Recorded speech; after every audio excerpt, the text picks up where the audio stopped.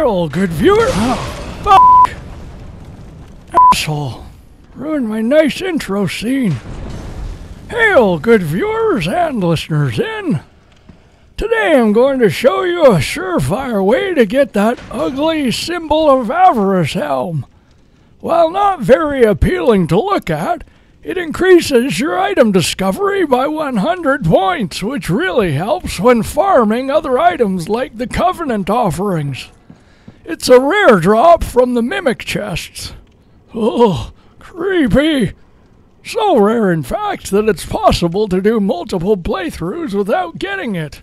But never fear, old Cyril is here to help you out.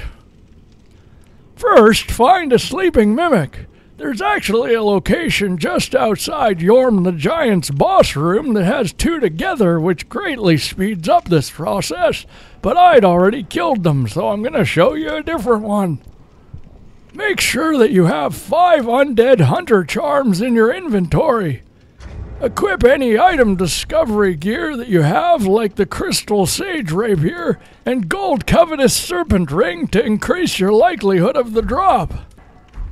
Lastly, pop a gold or rusted coin, whatever you've got. Now throw the Undead Hunter charm to put the Mimic to sleep, which will allow you to grab the item without getting chomped on.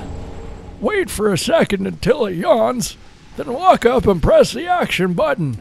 If the item doesn't spawn, just hit the Mimic with a low damage weapon to reset it and start the process over again until you get it.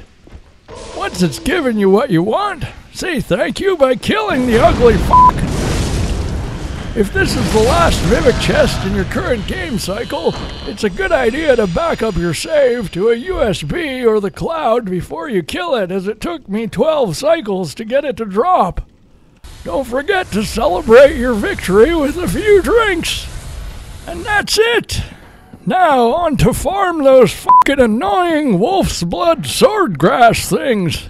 Till next time, fare thee well, fuck. Alright, that's it. You want a piece of me? Let's do this. That's right. Don't fuck with this old man. Little fucker.